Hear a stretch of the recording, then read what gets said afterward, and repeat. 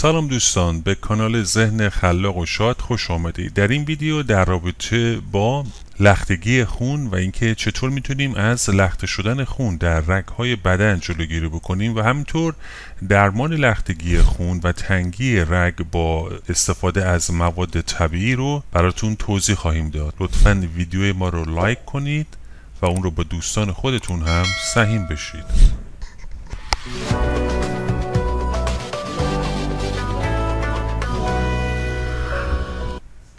یک مورد خیلی مهم این هستش که بتونید فعال بمانید. فعالیت باعث میشه عضلات اسکلتی بدن به حرکت در بیاد. از این طریق میتونید به خوبی از تشکیل لخته خون جلوگیری کنید.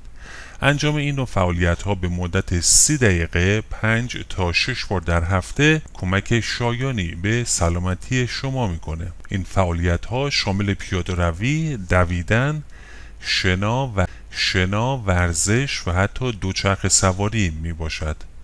طبق گفته انجمن قلب آمریکا این فعالیت ها را در بیشتر روز ترجیحاً 6 روز در هفته به مدت 30 دقیقه انجام بدید تا بهترین نتیجه را دریافت کنید. سعی کنید بعد از یک مدت طولانی بی حرکت فعالیت ورزشی خاصی انجام بدید.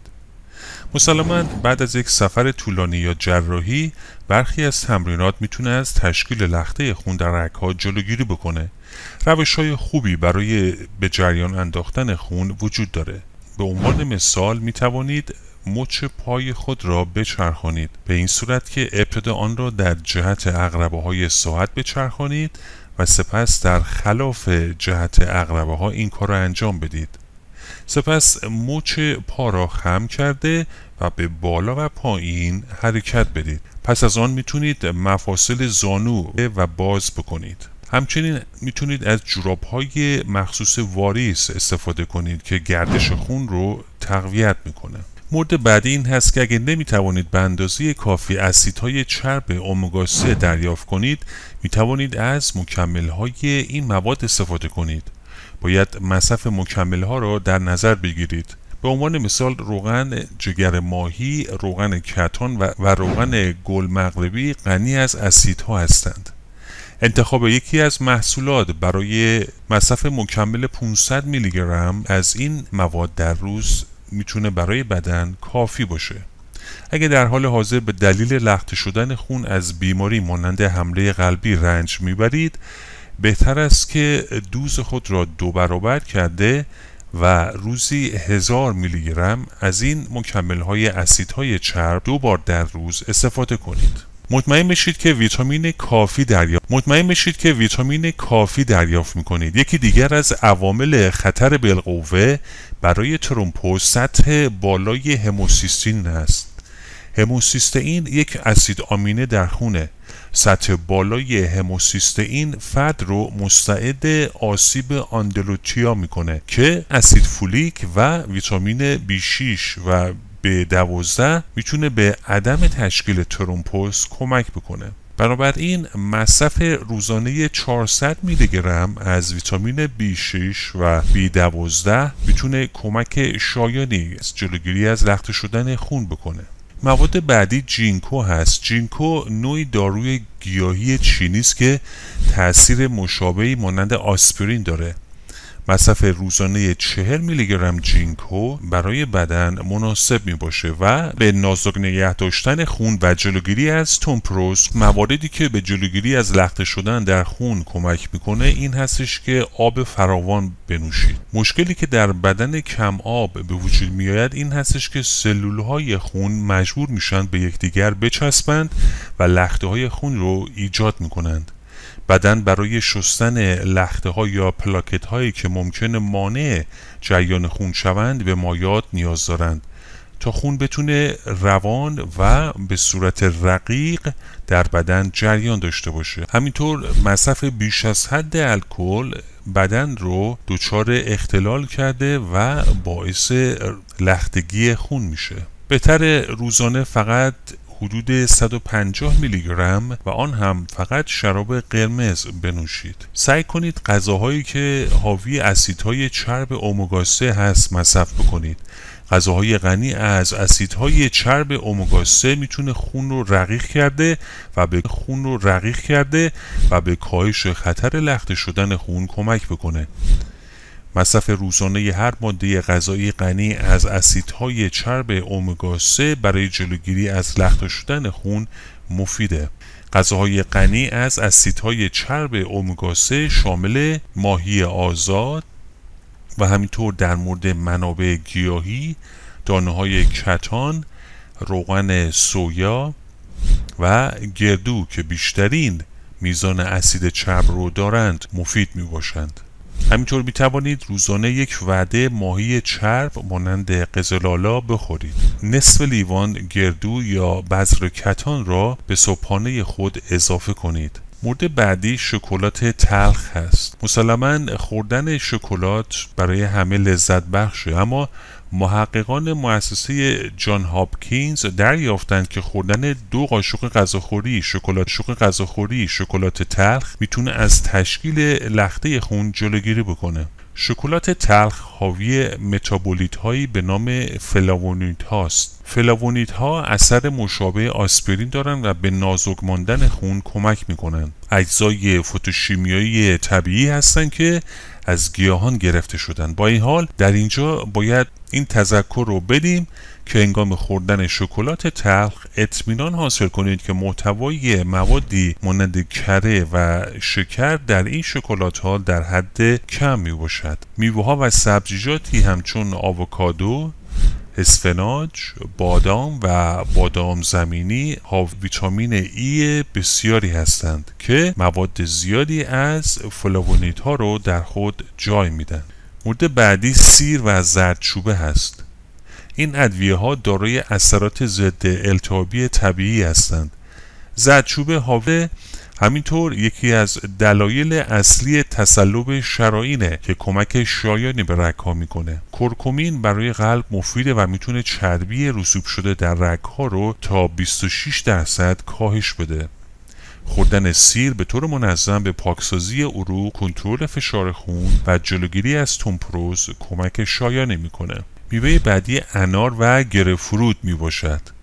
انار حاوی مواد گیاهی است که اثر آنتی اکسیدی قوی دارد و از رگ‌ها در برابر آسیب محافظت می‌کند. این مواد غنی از آنتی اکسیدها میباشد، بدن رو برای تولید اکسید نیتریت تحریک کرده، جریان خون را روان و شریان‌ها را باز نگه می‌دارد. همینطور میوه گریپفروت حاوی پکتین است که یک فیبر محلوله و میتونه کلسترول رو کاهش بده و احتمال تصلب شرائین رو بکاهه. قرقروت، انگور و گیلاس بیشتری بخورید. قرقروت غنی از پتاسیم میتونه باعث کاهش لیپوپروتئین با چگالی کم و افزایش لیپوپروتئین با چگالی بالا بشه و همینطور ثابت شده که استفاده مرتب از قرقروت باعث کاهش 40% از حملات قلبی میشه. انگور قرمز هم حاوی مقدار زیادی لوتئینه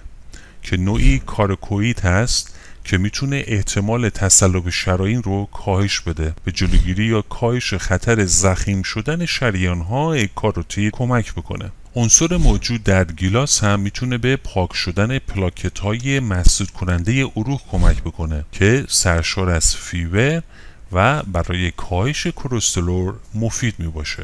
همینطور سعی کنید از سبزیجاتی مانند کیل و اسفناج خوردن این دو نوع سبزی باعث تغییر زیادی در پروتئین ها و مواد مغذی در بدن میشه. چنین تحقیقات ثابت کرده که سبزیجات سبز رنگ مانند کلمپیچ، سبزی خردل، برگ گل کلمپیچ، تربچه، جوانه بروکسل و روغن سویا غنی از ویتامین K می باشد. سعی کنید چای سبز و چای زارزالک بیشتری بنوشید. این دو چای سرشار از آنتی اکسیدان هستند و از شما محافظت می کنند. پلیفونیل ها آنتی اکسیدهای بسیار قوی و موثری هستند که در چای سبز موجودند. که میتونن از تشکیل لخته خون در عروق جلوگیری کنن. چای زازالک هم میتونه فشار خون رو کاهش داده به بازیابی و حفظ کشش رگ‌های خون کمک بکنه.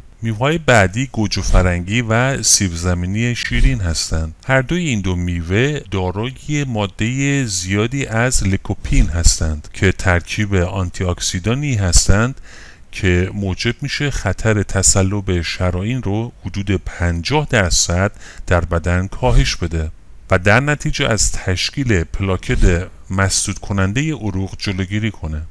در مورد سیب زمینی شیرین میشه گفت که فشار خون رو در سطح مطلوب نگه میدارند و همینطور دارای پتاسیم بالا، مواد غنی کاروتن، ویتامین C، مواد اسید فولیک و ویتامین B سرشاری می باشند. میوه بعدی سیب و هندوانه است. همینطور هندوانه غذای بسیار خوبی برای قلب است.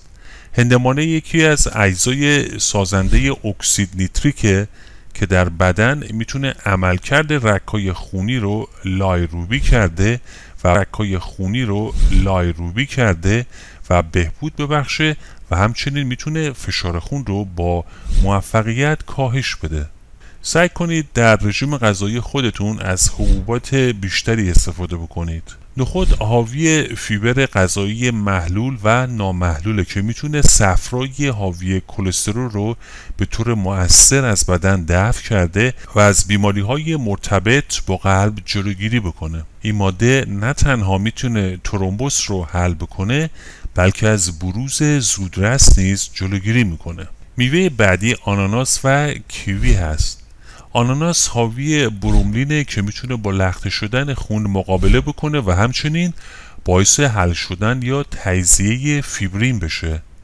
فیبرین یک عامل کلیدی برای تجمع پلاکته. بروملین بدن رو تحریک و به تولید پلاسمین کمک میکنه و حل کنه. همچنین به جلوگیری از چسبیدن پلاکت ها به اندوتلیوم دیواره عروق رگ ها کمک شایانی میکنه. کیوی سرشار از ویتامین C، مواد معدنی پتاسیم و مس هست که تأثیر زیادی در کاهش لخته شدن خون داره. کیوی همچنین میتونه چربی های رسوب داده شده در خون رو تجزیه کرده و در نتیجه چربی رو از رگ ها بیرون میکنه. علاوه بر این اثرات ضد التهابی بالایی دارد. همینطور غذاهای غنی از سالسیات از تشکیل ترومبوز جلوگیری میکنه.